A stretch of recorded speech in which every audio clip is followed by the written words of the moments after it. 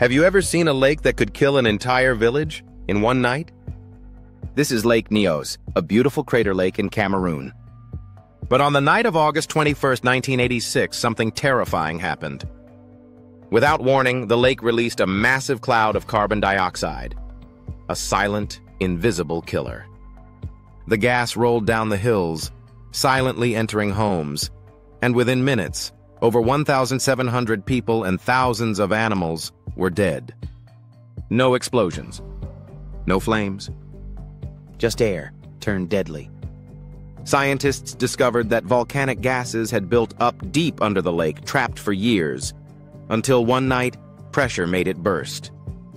Today, Lake Nyos is constantly monitored to prevent it from ever happening again. But it remains one of nature's strangest and most chilling disasters. Follow MindTwist stories for more real-life mysteries that will leave you breathless.